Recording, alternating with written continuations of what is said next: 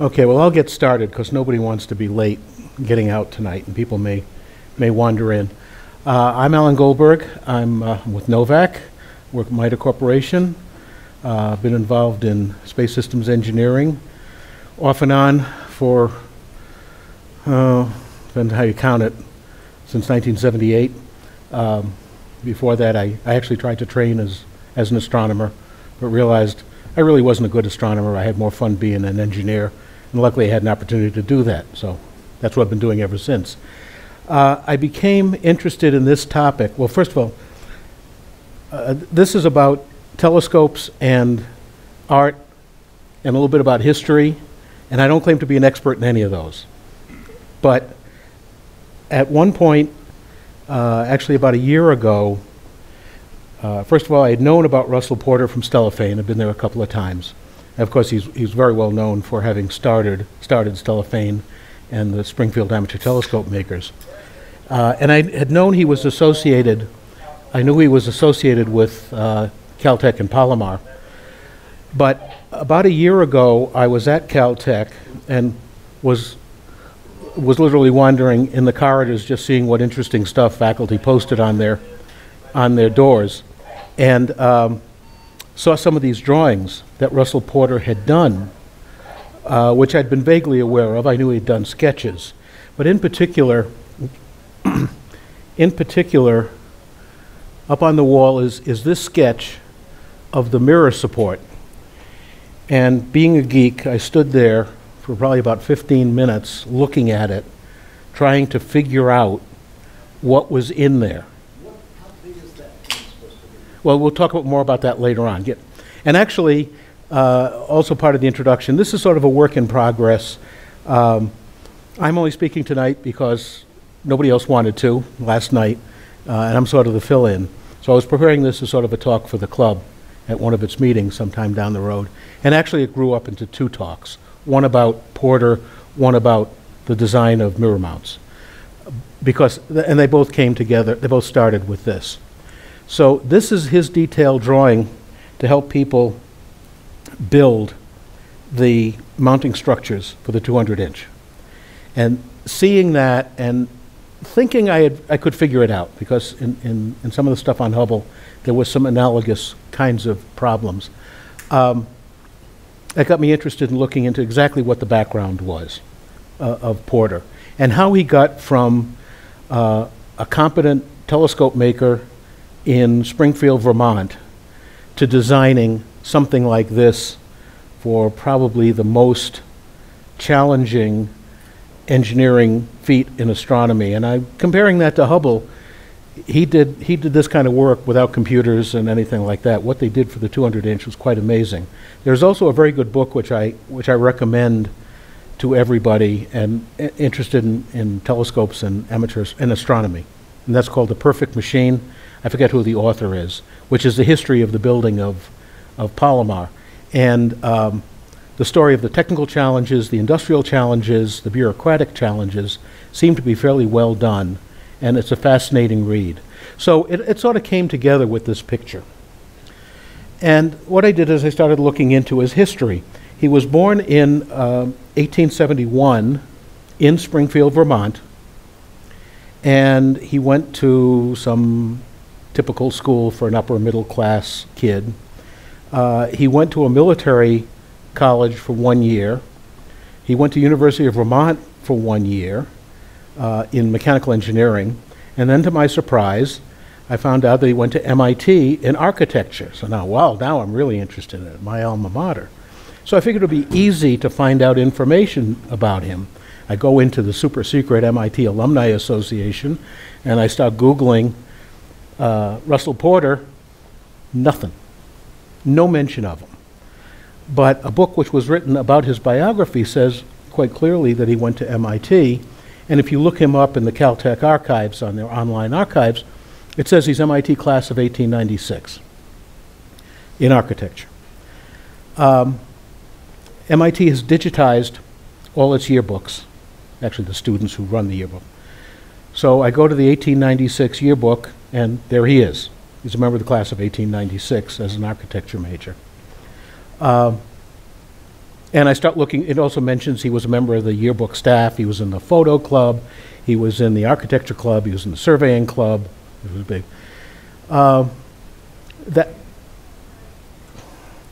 That's a senior portrait, that's what he looked like back then. And I looked through the yearbook and found this, now it got washed out on here, but this is one of the drawings he did in the yearbook, and this one happens to be initialed someplace down here. It was an introduction to a section of the yearbook. It's not a great discovery of art, but I'm probably the first person who ever bothered looking through the yearbook to see if there was any art in the yearbook done by Russell Porter. So this is one of the first things he ever did, and it has nothing to do with anything directly, except it showed he had some interest in art and some skill in art, independent of... No, it's not bad. No, and it was just one of his part-time things. And there are probably other drawings which he didn't initial, but this one has RWP. Yeah, it doesn't show. And at that point, I picked up a book which is a little bit harder to find of his biography, which was written by, I think, Don Woodbury, who's a member of the Springfield ATMs and had gone through a lot of the archives. And it did have more detail. And what it pointed out was that while he was at MIT, he heard a lecture by Perry, the Arctic explorer, and he became fascinated by the topic of Arctic exploration. And apparently in his last semester, he just up and left and joined an expedition to go to the Arctic. And it was part of and sort of indicative of the eclectic career he was going to have. So he joined several expeditions from 1894, and I don't know why that date is before 1896, but it said 1894 to 1903. He made 6 trips to the Arctic as expedition artist, surveyor, and general reporter. That's his work? Yes. A lot of his, for a reason I don't fully understand, a lot of his artwork is in the National Archives. NARA, I'm sorry, not the National Archives, at NARA, National Archives and Records Administration. So it's not online. There is an article online about his work. But he did a lot of watercolors. In one of his trips on the SS America, they were frozen in to the ice, and they had to overwinter on their own resources off of Greenland. On the upper, this is his map of several of the places he went. He did quite a few trips in here. Some of the trips never got to the Arctic, as was the typical of the case around 1900. He did one trip going up to Nova Zemlya, Murmansk and Nova Zemlya. And you can see all this zigzag stuff. I think that's where they got caught in the ice and they just went with the ice. In later expeditions, he was one of the organizers. He was one of the people who had been there before, so they'd get some big name to lead it, and he'd be the guy who made the thing work. He also joined his brother after he had experience up there. He joined an expedition to Mount McKinley, which he also considered the Arctic. He didn't climb Mount McKinley, but he was the base camp crew. And I think he thought he'd get together with his brother and do some gold mining while he was there. What's that? Gold mining. This image, I think, was entitled, "What Happens to the Watercolors at 60 Below Zero?" when you try to paint. It apparently made our trials and trepidations minor in comparison. And he did, by the way, lose a lot of his hearing due to apparently frostbite of the ear, which caused him problems later on. And they had to find their own food. This is an example of a bear hunt, and this was somewhat of a self-portrait. He shows himself here doing the drawing of the people in the bear hunt. So he was getting pretty good with no formal training. It did also, in some of the reporting, make him sensitive to comfort in observing. When he became later interested in astronomy, he had his fill of being cold and miserable. And one of his goals in design was comfort for the observer, which we'll see later on. That's a nice sentiment. During World War I, he had apparently picked up some interest in optics already. He had been interested in surveying, and he seems to have worked for National Bureau of Standards during World War I, although I didn't see much detail about what he did. And after that, he actually went back to MIT and he taught architecture, even though he had never graduated. I guess they were a lot more informal about those things. And of course, architecture is more a craft than a science. So he had a mentor who had been his undergraduate advisor who hired him back in as an instructor. And I was able to validate that with the yearbook too, because they had a list of faculty in the yearbook in those days. And he seems to have been there something like 2 or 3 years. But then he decided he had to do something more specific. So he went to become basically a land developer in Maine. And he bought a tract of land in a place called Port Clyde, Maine, about 1906. And he started to build himself houses of his own design to be an astronomer's artist's colony on the water in a very nice part of Maine. It's still a nice part of Maine on the south coast. And he did his own illustrations, and unfortunately this is really washed out on this projector. I don't know why. Hmm? The colors are much more vivid. But he designed individual, he didn't do tract housing. He designed a series of individual cottages.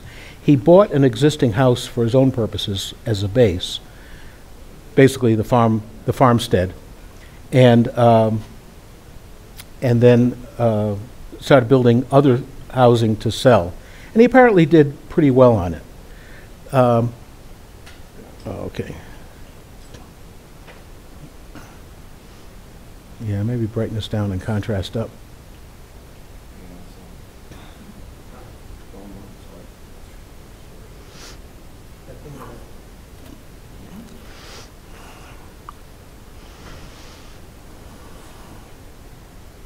So the general trend is he was just, I'll say, bumming around, learning things, applying what he had learned in outdoor stuff, because he was an outdoorsman from his youth in Springfield, Vermont, which was pretty rough and tumble in those days. Yeah.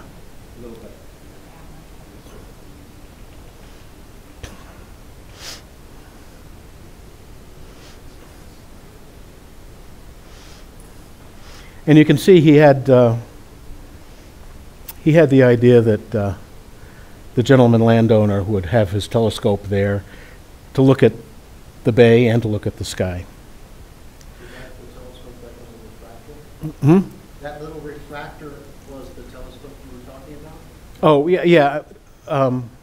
Well, there's no specific reference to that. He just included it in his watercolor concept drawing for what things would look like. These are some other drawings of his. This is a detail for the fireplace. This is a stained glass window he designed to include in one of the houses in memory of his overwintering on the America. I don't know if you remember, but back a couple of slides I had a sketch. Well, he did it, and I don't know if he himself did it, but he had a stained glass, and I bet he did it himself because he built furniture and everything else for these houses. He built this community building for the area, and this is one of the houses. And if you pay attention to the style, this will come back later on. Is this Springfield still? No, this is this Land's End development on the coast of Maine. Okay. This is all, he built, I think it was about 12 houses there. And while he was there, he modified his farmhouse because he'd become more interested in telescope making, because he had seen this book, Glassworking by Heat and Abrasion, 1899, London. And he became fascinated with the idea that you could make mirrors. And Guy knows this picture well, but this was his introduction to mirror making, not so much telescope making. The book is entirely has been scanned online. So look up glass working by heat and abrasion. A lot of it is about glass blowing. When they talk about glass making by heat, they're talking about glass blowing. So it's sort of scientific glass making.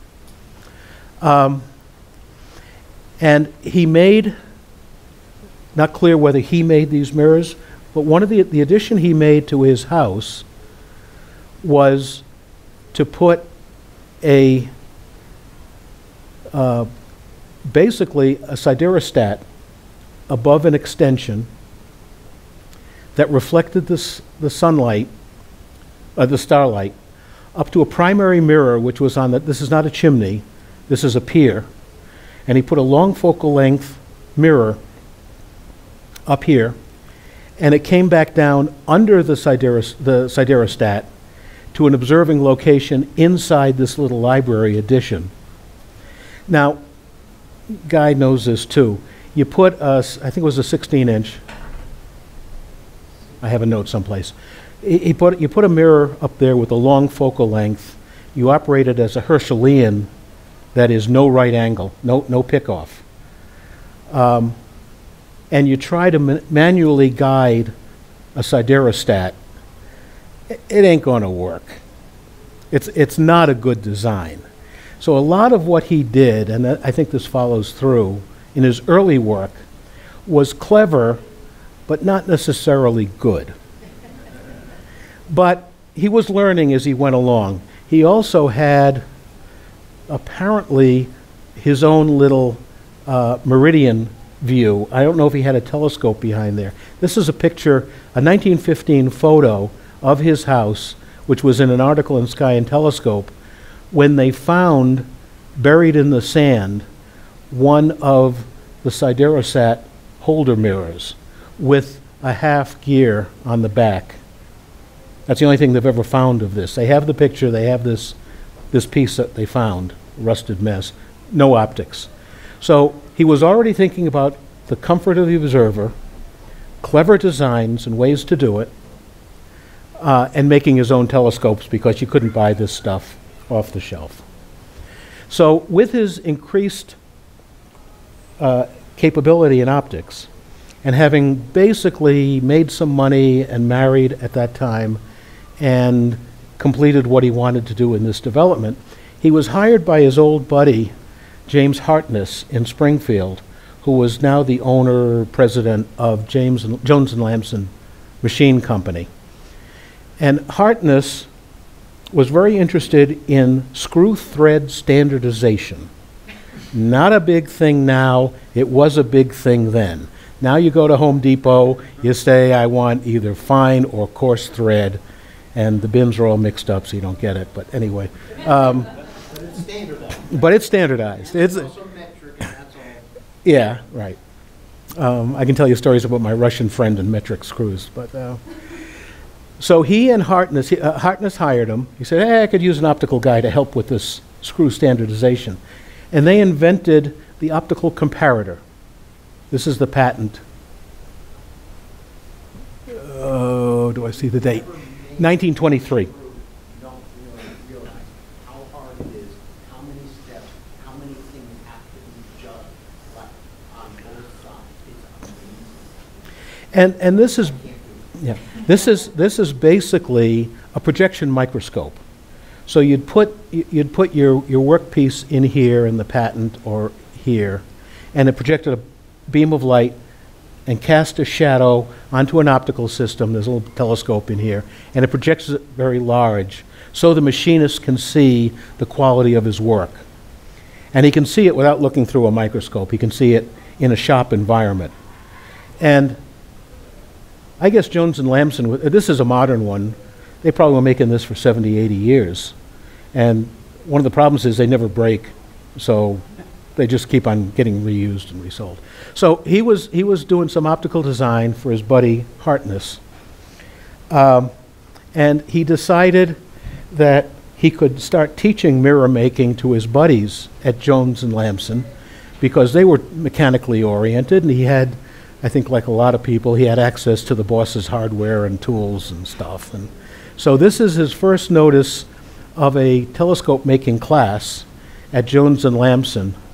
And I probably have the date for that someplace. And you can see this is his cartoon of what you're going to do with it, although he was, truth in advertising, he was not making refractors, he was making reflectors. But I think he couldn't get the point across with a cartoon of a reflector. And this is him, not quite then, but this is him at the pitch lap doing what Guy does, pushing glass at Jones and Lamson. He also, what's that? Does he have it? Yes, he attached it. Well, I think all the standard books say you use some pitch and you put a handle on the back. I remember that. And you give it a whack and it comes off, and or maybe not, or maybe you break the handle. Or the glass. So, and this was his view. I showed Guy this earlier during his talk. This was to try to explain to the people in the, by the time he formed the ATMs, he wanted to summarize for other people what it was involved in making mirrors, and he was trying to automate it. This is also one of, obviously one of his sketches. He's getting pretty good at sketching. The other thing of relevance that he did while he was at Jones and Lamson, he came up with the idea that you could make a small telescope for the gentleman or the gentle lady to put in their garden, which they could observe the sky at their leisure from their garden, and that you could make it out of rust-proof materials, and it would be weatherproof. You just leave it there and make it decorative. He used a Newtonian design. Here's your primary mirror. This is one of their sales brochures. A paraboloidal or maybe spherical, I don't know, primary mirror, 6 inches. A pick-off prism, in this case. He did, yeah. Probably to protect the reflective coating a little bit. And an eyepiece holder. All cast out of bronze. Bronze. Oh, Catherine fell asleep. I was going to. What would he have made it out of? Bronze? Bronze, yeah. Bronze, yeah. And the mirror lifts it out, so you keep it inside? No, there was a cover for it, and when you put it in the rest position with the cover, it was a sundial. So there was a gnomon, part of this or this whole thing served as a gnomon for the garden sundial when you weren't observing. And this is what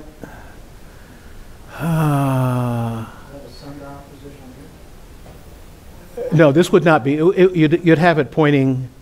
You'd have it pointing north. You'd have the gnomon pointing at the pole, I think, for the sundial. And this is him assembling them. And apparently they sold a few hundred of them. They made some money at it. Wasn't a big seller. It was before the Depression. It was when money was available, because it wouldn't have lasted through the Depression. But the thing to notice is a little feature of this, that the equatorial feature here is an open horseshoe, and the telescope rotates in it, and the mass of the primary mirror balances the mass of the eyepiece in the secondary, and you may notice this later on. He also patented, now I'm not sure if this was included in the patent for the garden telescope, but he did patent the idea of this horseshoe. Is that existing piece there? Is someone still on it? Someone still has some. There is also a company that's making reproductions. Just do a search on garden telescopes. Yeah. GardenTelescopes.com. And tell them the price. Have you got the price yet?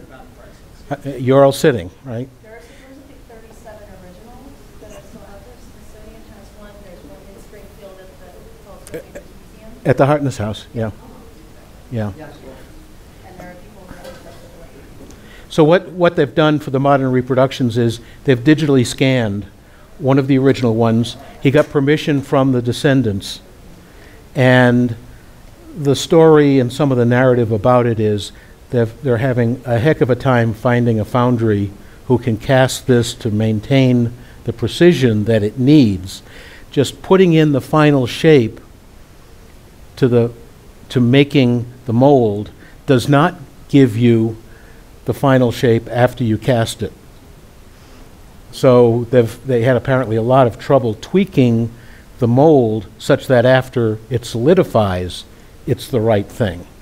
And it's probably because, you know, this kind of skill is a relatively lost art. It was more common in the 20s. I don't see any prices on it. The right hand. I think it was 8,500. That's how much it costs to get that. But there's a picture on the website of the owner showing it to the Queen at a garden show in London. The picture on the right, is that just fanciful lines to the left? No, that's their sales brochure. This? So that's stuff to the left of the vertical part. That. Oh, that's just the trellis. That's just your garden. You had to have the trellis. Okay, let's move on. So, what am I doing here?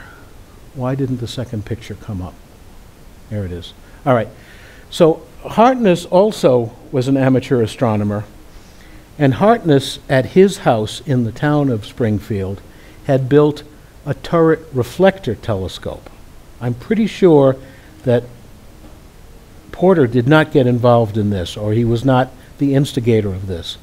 But if you've ever been there, there's an underground passageway from what's now Hartness House to this, to this structure. So you don't have to go outside at all to get to the observatory. And the observer sits in the center of rotation. Here's the polar axis. Here's the rotation around the polar axis gear. And the declination axis is around this way. So you could be inside and see a right angle bend, sort of a coude refractor. And this is something that Hartness built. Now, The very top is the optics. yes, the lens, the objective lens is here. And it's counterbalanced in both dimensions. Is the lens in then determined in one direction? Well, the lens would go up and here's the declination axis. Here's the polar axis. So this goes from the horizon up to the pole, and it rotates around. Those trees were not there, I assume, when they built it. This is a modern photograph of it. But inside, the eyepiece never moved. The rest of it rotates around, but the eyepiece. Well, the eyepiece, It rotates. the eyepiece goes around. You can still get a headache and fall over. But you're inside. You're in the center of rotation.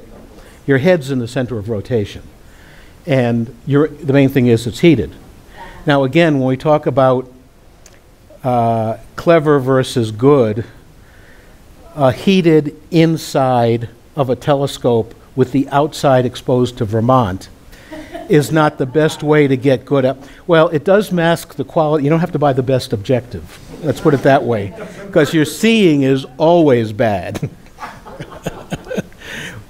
You know, and the clearer the skies are in the winter, the worse you're seeing, because you still got that little room toasty. Now, when I jumped ahead a couple, but that gave Porter the idea that he could build a reflector to do the same thing. And this was, in his mind's eye, what such a structure would look like. And when he actually built it on Breezy Hill, this is what it looked like. But it had the same purpose. Now, this one's a little bit different, and you can't see the detail, but the optical design is the same as this.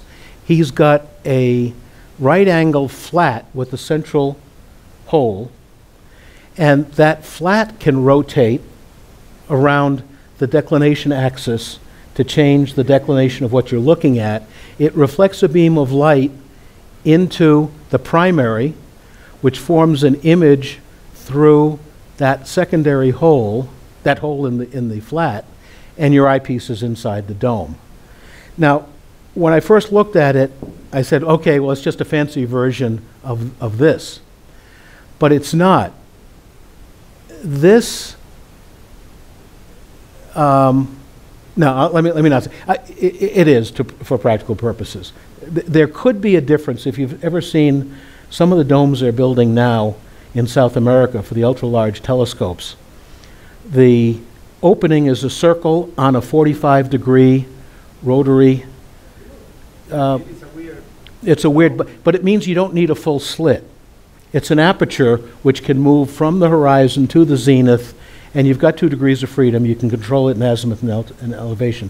And I'm not sure if he might have been thinking about that, but because it also could be latitude 45. So I don't know, because he was near, Springfield is about 43. So it could be something from what he was used to. So this is what they built, he and his buddies from J&L, who had founded Springfield Amateur Telescope Makers. They built his idea in a much more restrained manner. He also had other ideas for telescopes, and I should have done this bigger. He had other sketches for ideas where the observer stayed fixed and the telescope moved around him. And in some of these, this is called a Springfield reflector. I've never seen one. I've seen it. But you would stand at the top of the pier and the telescope would sort of rotate around you in various ways. And if you read Texero, it gives that as one of the examples, and it doesn't explain why. Don't build this. Well, when you think about the flexure between the axis and the primary mirror, you're just cantilevering the whole mass off of a bearing where your head is. That's a bad place to put the weight. And there's no place to really balance it. You're stressing the polar axis in that design. So they decided to get a little bit more organized, and they formed the Springfield Amateur Telescope Makers. They had the first Stellafane, which they called at that time Stellafane, at Breezy Hill. They built their building, which is still there, still pink. The heavens declare the glory of God. This is Porter. This is Ingalls from Scientific American, and the editor. And he's going to become important because he had heard, he was a New Englander too, he had heard about Porter doing these intriguing things in Springfield. And he started asking Porter to write up some of his stuff for Scientific American. And that became the origin of the Amateur Scientist column. First, I think it was the Amateur Telescope Maker column, and then became the Amateur Scientist in Scientific American. But that gave him national exposure, and a guy by the name of Hale found out about this guy and said, hey, he might help when we get some money to build a telescope in California.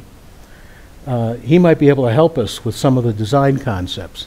So this is a little bit out of order, but they brought him to California, and he went there in 1928. He was hired by Caltech because the Rockefeller Foundation gave the money for the 200-inch telescope to Caltech, not to the Mount Wilson guys, for several political reasons that are brought out in that book, The Perfect Machine. And Hale thought he'd be a good guy to have on the staff because he knew about telescopes, he knew about design, he was a smart guy, and there weren't that many telescope makers in America in those days. Most of the good telescopes were still being made, or the complex optics were being made in Europe. Of course, Alvin Clark and several of those lens makers were here, but they weren't necessarily designers of large instruments. Sort of as an aside, while he was in Pasadena, the city of Los Angeles decided to build Griffith Observatory, and he was brought in because he was already in Pasadena, and it wasn't until 1994 that they discovered that he designed the place. Oops. He did the original. Yeah, he did the original sketch design. The only picture I could find directly that he did was his sketch for the focal pendulum display.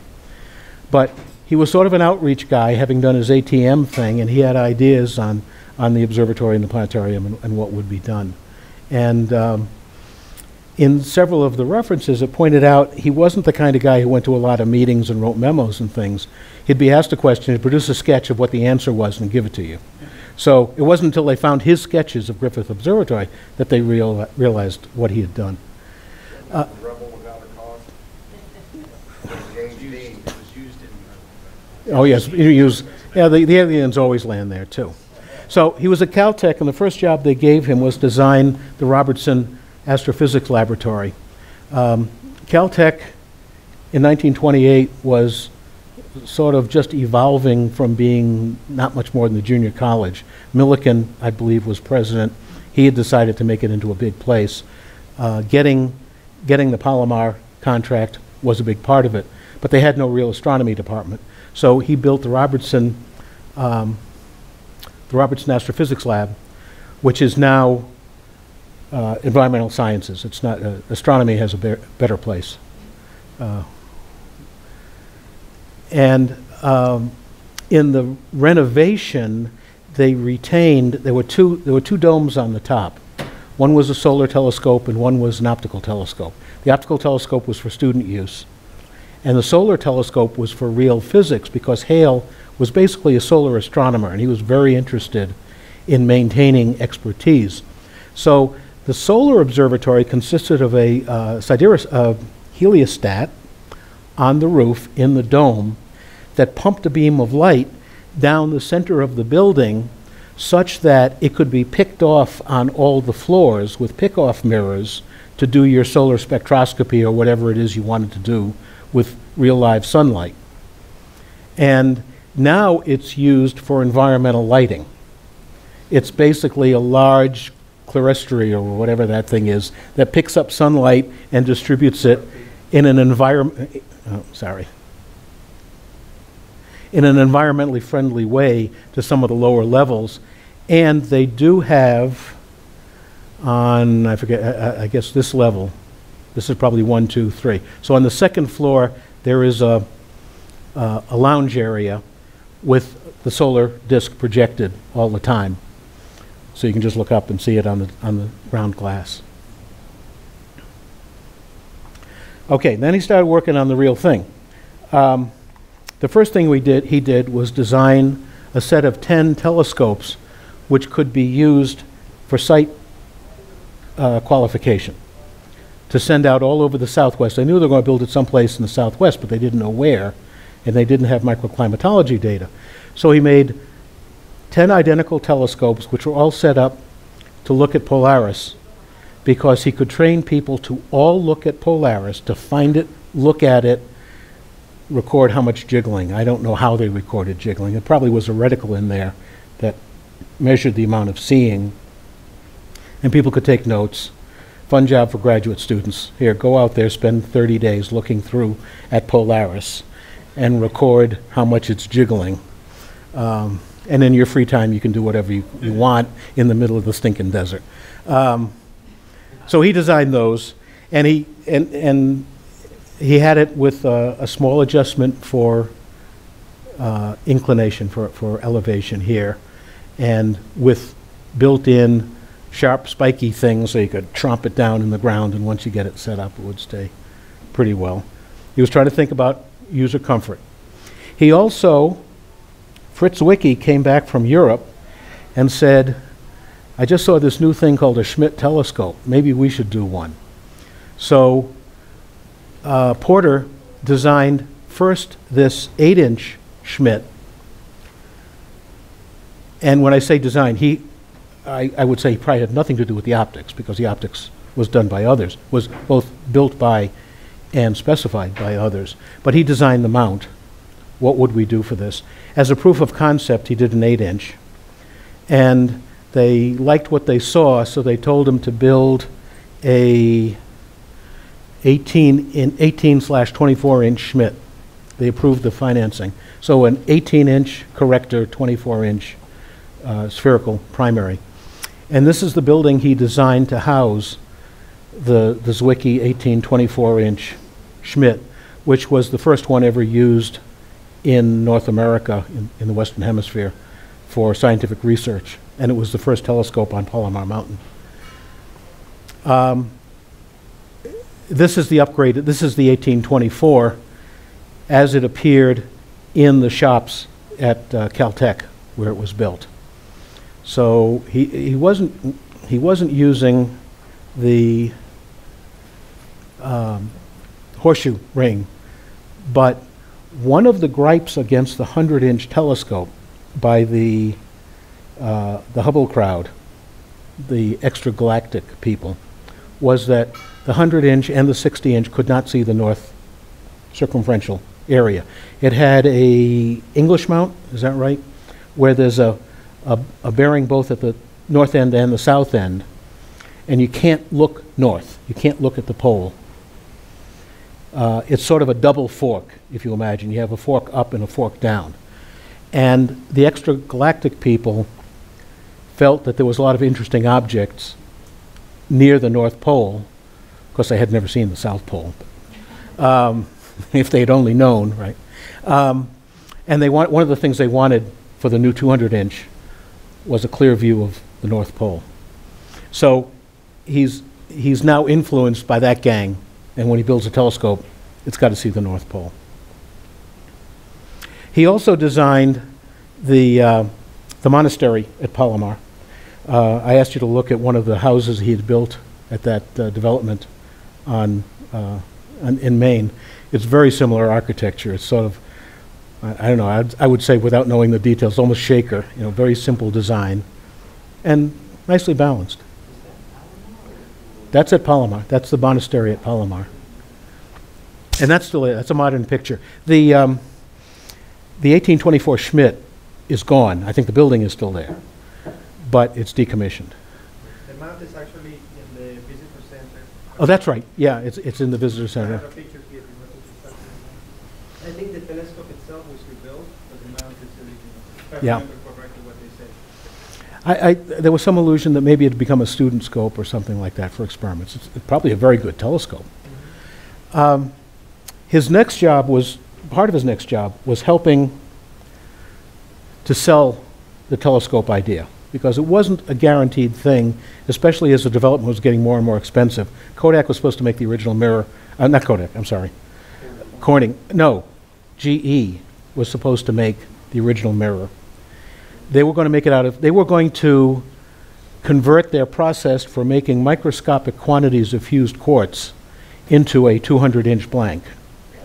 And they failed miserably in Lynn, Massachusetts. They were trying to scale up the gas fusion in the sense of melting process to come up with a huge blank. And it was only almost dumb luck that Corning proposed doing it out of Pyrex, which, by the way, was not Pyrex. It was something else, but it was branded Pyrex because they wanted to sell baking pans, which was the problem. They had this capacity. They thought they'd make it out of the same stuff as the baking pans. It turned out it wouldn't work. They had to invent a new material, which also was a borosilicate glass. But, yeah, the cost was going up, had to continually sell it. So here is a model of the 200-inch he made, which I think is also in the visitor center now. And then he started doing these sketches of what the telescope would look like. Now, it's hard to see from the back, but in addition to showing the telescope in the zenith position, it's ghosted to show that it can point due north. It's ghosted to show that it can point to the equator. It's also in that position that the observer can climb in to the prime focus cage. So he's showing how this elevator like a boarding ramp, would allow you to get to the telescope in certain positions and then get a joyride as you run around the sky sitting in the top. It shows how there's an alignment between the bottom of the telescope and some open ports down here that allow it to go to the illuminizing chamber, because once it's in that building, it's not leaving, but it's got to be illuminized periodically. So you have to get it down to a vacuum chamber, and as Guy knows, they were already luminizing, it wasn't silvered. So it's showing the mechanical layout and also the Coude focus spectroscope chamber, which would be temperature controlled, so you could have your shell spectrograph and the lights bouncing all around. We're going to see more pictures like this, but this was typical of what he did. Now, the most amazing thing, aside from the fact he was able to envision how to do this ghosting and cutaway was the fact he was drawing this from blueprints. He did not have anything to base it on. People were sending him prints. He had done a sketch, and he was iterating with them the things which are done now in computer-aided design, where you see that things actually fit and the wires go where the wires go and the pipes can get from A to B. He was doing all that in pencil and charcoal to prove that everything that you needed for a telescope would fit into this thing. One of the design issues which he was involved in was the north bearing. This is an early sketch of what they were going to do, and this shows roller bearings for the North Fork, the North Horseshoe. And then they went to the nice guys at Timken, and the Timken guys said, no, you're not going to do roller bearings. Even if we can make roller bearings, they're going to indent the horseshoe, and you're never going to move it. So in the later drawing, and I just reversed this so it's in the same orientation, which is why the text is backwards, he had gone to the oil bearings. Someone proposed, Mobile Oil, said we can do oil floatation on large pads of relatively low pressure oil continually flowing, and that bearing will float on them. You won't indent the horseshoe. It'll move very smoothly. Of course, they always were proud of the fact that when it was in balance, it only took like half a horsepower to move it. Of course, that's once you get it going. It wasn't that easy to get it going. But there again, he was able to do concept drawings, which now we think of routinely from computers, but he had to do it from his mind's eye. And this is what it looks like now. He also designed the building. This is his original watercolor for what it should look like. He liked that shade. He got the greenness of the vegetation on Mount Palomar correct. And it was going to be aluminized. It was going to be aluminum paint. And originally it was aluminum paint, and then they found out that was the wrong stuff. So now it's white, and the whole building is white. I guess they got sick and tired of the color. But he designed it. He liked simple lines. He didn't want to... He'd gotten over that business with all the columns on his original design for the turret telescope. He also, in World War II, got hired away to do art for the DOD. He apparently did training manuals. Oops. He did training manuals for landing craft operation, and he did training manuals on how to make roof prisms, poro prisms, for binoculars, because the optical companies engaged amateur telescope makers to make prism erecting systems out of poro prisms. And he wrote the guide on how to do it and how to test them. He designed the building. This was not a great architectural feat, but this is the building in which the mirror was ground at Caltech. And apparently it was the biggest lab ever built at the time. It was like twice the width of the mirror and many times longer, because obviously one of the things they had to do was the testing in there. So it had to be at least the radius, probably longer. I'm not sure if this building is still there. I got mixed. I looked for it when I was there, but I'm not sure. It certainly was renamed. It may still be there. It's a basement of an instrument shop because they want it to be temperature controlled. So no windows. And you get an idea. He also designed basically a scaled up version of that Rube Goldberg thing he showed in the cartoon, because he was the guy who knew how to make mirrors of the gang. And apparently making the machine out of steel was an innovation. Before that, grinding machines had been wood, because nobody had made anything. And apparently even the 100-inch was ground on a wooden machine. Now that was about 20 years earlier, so the technology moved. I think that machine was at the facility, the Blue Rock. I think I saw that machine. Is where? The As one that made the 60 and 400-inch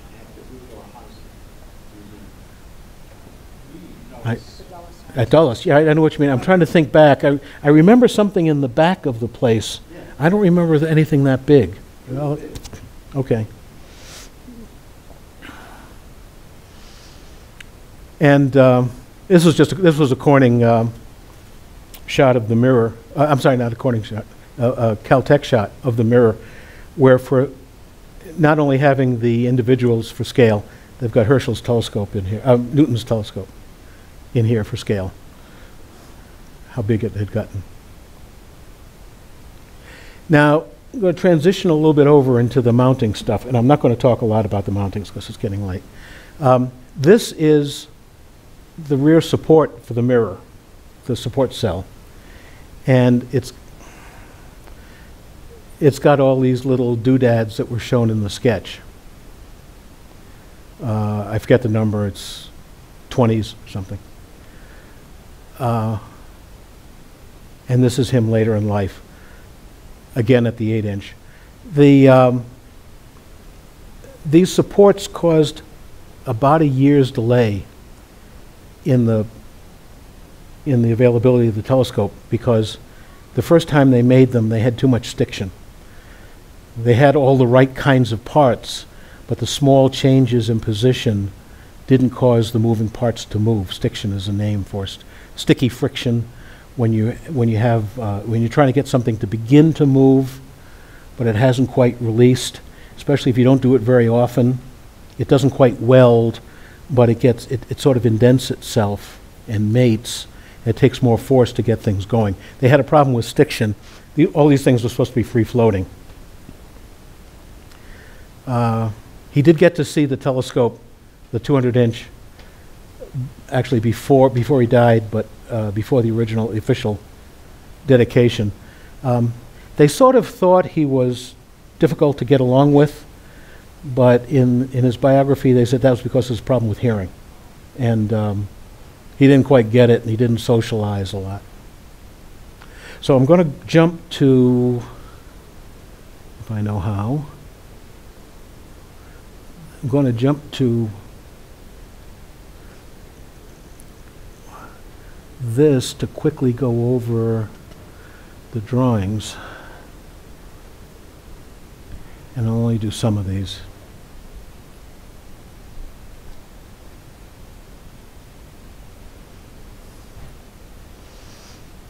So this is his overview you saw before that showed grossly the paths. But then he started going into the details, and he drew these so the people would know how to build it, would have a concept. The area of the south end of the south end of the telescope, the tubes, the structural tubes that held the south bearing to the yoke were large enough to walk in, as is shown here. There's a guy climbing up the inside. And he, the kind of thing he pointed out, well, you could put stairs in there if you want people, otherwise they're climbing up. And they have to be circular stairs because you don't know what orientation the guy's going to have to climb in there. This is a detail of the south bearing.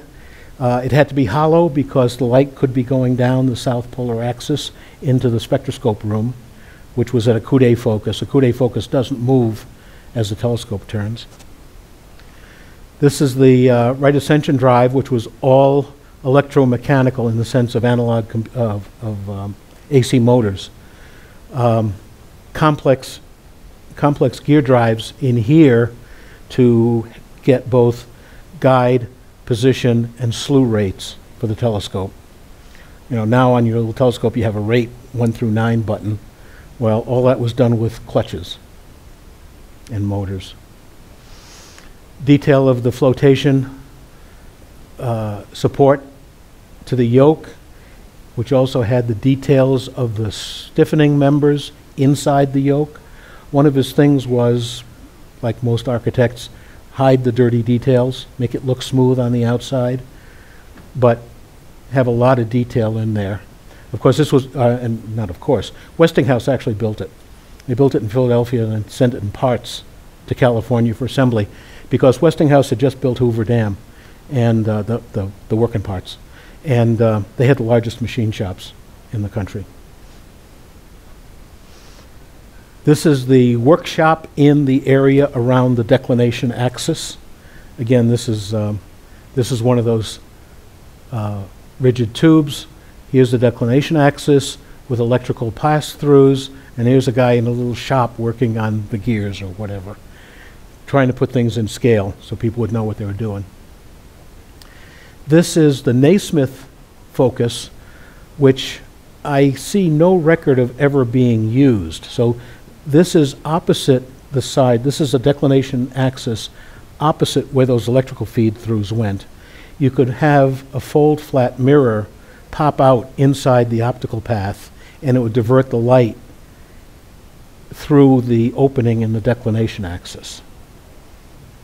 I don't know why you'd want to do that, because that port rotates around and is very difficult to mount instrumentation at. And I think it may have just been that what it was good at, you didn't use that. This is the cover for the primary mirror. He had pedals to cover it. Really a bummer to drop a wrench when the thing's uncovered. And I don't mean to imply that Porter did all this. There was a very strong team of engineers, including Serrurier, the Serrurier truss mount that people talk about. This was also the first Serrurier truss. It's not just a truss. It's a truss that's designed to keep everything lined up under flexible deformation. When they first tried to make the tube rigid, such that it maintained precise alignment under all positions, it was like 2.5 times too heavy. Serrurier came up with the concept to let it sag, but have the sag for both the mirror and the secondary, the primary and the secondary, the same amount stay parallel. And by careful balancing of materials and shapes, they were able to do that. So when it's horizontal, both the primary and the secondary sag, but in a controlled manner. So it's really a flexible tube in the details. This is the pick-off mirror that controls between the coude operation and prime focus. So this is, I don't remember the dimensions, but this is a fold flat. And as Guy mentions, flats are not easier than curves. And they had a lot of big flats in this mirror, in this telescope.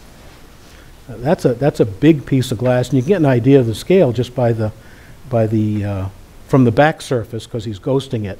You can see the support structure, because they lightened these mirrors when they made the casting. They didn't cast them solid.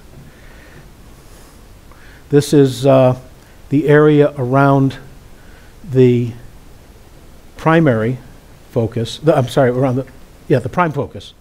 So the prime focus cage is up here. There's some correcting optics if you're doing prime focus photography. Here's the Cassegrain mirror, which would flop down from the bottom end of the prime focus cage.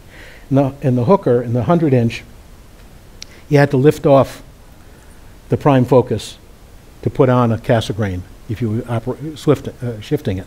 They didn't want to waste the time. Time was too important. So they did it with fold mirrors. Now this is not a fold flat. This is a Cassegrain secondary. So this has to flop into position precisely. The flats are a little bit easier. And you can see there's windlasses, there's chains and stuff to make this happen. This is just a view of the observer in the primary. This is getting to the Cassegrain focus on a tower. They said originally there was an idea that there'd be something that looked like a child's swing that was hooked up to the bottom, and the observer would sit on it and get hoisted up to the Cassegrain focus. What happened to comfort? Well, that was management's idea, and this was yeah, this was what Porter and the astronomers came up with. Give me something nice and rigid. Now, this is the mirror support, and this is just a blow up of the same thing. The second talk, which I'm not giving, is how this thing works. But what's happening is, instead of saying the mirror is rigid, and I just need to support it in 3 points, and that controls where it is for alignment. It's saying the mirror is flexible, and because of that, I have to support every piece of it with exactly its weight. But not only do I have to support each of it with its weight when it's pointing straight up, which is fairly easy, but as it moves over, I have to start supporting it this way. And the further over it goes, the more side force I have to apply and the less back force. So what's going on here, and I do have the drawing, but I'm not going to go into it, is these kinds of weights are on a pivot that pushes up against the mirror element. There's a whole bunch of these. And when the mirror is pointing this way, the full weight of these guys is pushing up. When you rotate this around 90 degrees, the full weight of this is pulling down on it. It's not pushing up at all. So the teeter-totter is going from this way to this way, and a teeter-totter this way doesn't work against gravity. So it becomes a zero force. Conversely, these weights are also pivoted around a point up here, such that when it's horizontal, the weight of this is pushing that way. Now, the reason I said I had seen some of this in Hubble, the problem in making Hubble mirrors was that they had to emulate 0G as they were machining it. They didn't want the figure to be perfect in 1G, then go to 0G and spring into some other shape. So they had to support the mirror in the figuring, not in grinding, but in figuring as if it were 0G. And to do that, you have to support every element by its weight. Make every element float. There's a little problem of how you make it stop moving up and down, but they handle that.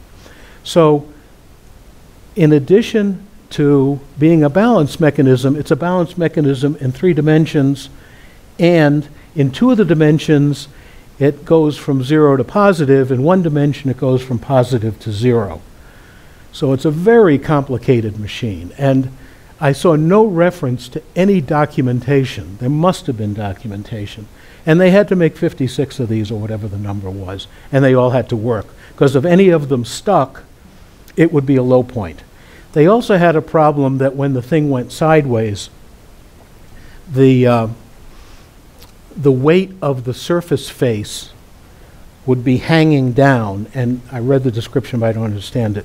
It was supposed to generate small S-curves of a controlled magnitude due to the shear force. But the basic problem is when you're doing a very large mirror, you have to treat it as if it is rubbery.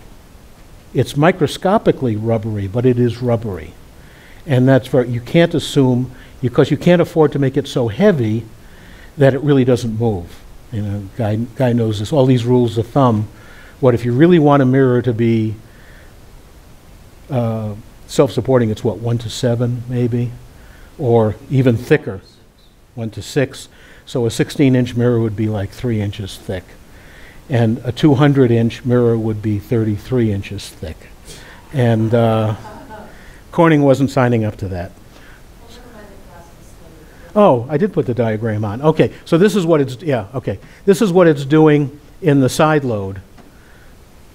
I don't have the other one. Anyway, I start to work on that. And this is the drawing of how it gets to the aluminizing chamber to show that it fits. And then he also did similar stuff with the 48-inch Schmidt, which was being built at the same time because they realized the field of view of the 200-inch was so small, it wouldn't discover anything.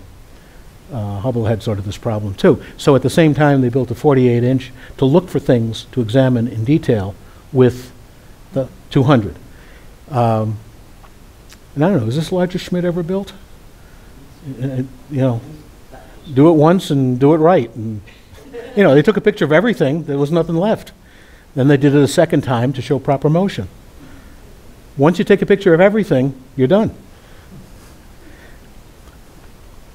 Okay, that's it. That's enough. I'm a little bit over. When I get this refined, I may give it at the club, but I will also talk about flotation mounts and the details of that mechanism. But I appreciate your attention. I had the opportunity to go to Palomar earlier this year. If you go over there during a weekend, you can sign up for a tour with a guide. If you definitely want to do that, not just show up behind the glass and see the thing behind the window, nothing else. Make sure you get the tour, and they'll take you down to the shop. They'll show you parts, they'll show you the luminizer, they'll show you everything. They'll take you inside of the chamber of the telescope, and you'll be able to walk around the main platform as well. The telescope, of course, still used for science, so it's not available, for you or anything like that. And if you're interested, I think we're still continuing at Mount Wilson, which of course is not nearly as much designed by Ken Russell, but we have a 2-week session for serious amateur astronomers and astronomy graduate students or undergraduate students who are interested in messing around with telescopes. Yeah, and some of these telescopes, some of these telescopes are getting a new lease on life with some of the advanced techniques. They're basically working around the sky pollution, and they can. They're large enough, and they're beefy enough that you can put very complex compensation mechanisms on them, so they can improve the effective surface figure of the 200-inch. And I do have in one of my backup charts what the control mechanism looks like for one of the huge South American ones. But now we've got strain gauges. So you can measure what the force is on each one. This one had to be done passively because they couldn't measure it. They just had to tweak all those counterbalances, and that's what took them an extra year and a half, plus they had to figure out the lube problem. Stationed in Southern California for 10 years with the Air Force. Always meant to get down there and never did. You have to do it as a tourist, only as a tourist, right? Yeah. Now, if you absolutely want to watch through it, all you need is $30,000 and a compelling case for the science committee, and they'll give you for $30,000, they'll give you one night, non-refundable for weather. We don't have weather problems. No, the guy that was telling the tour says that there is a Chinese group that had gotten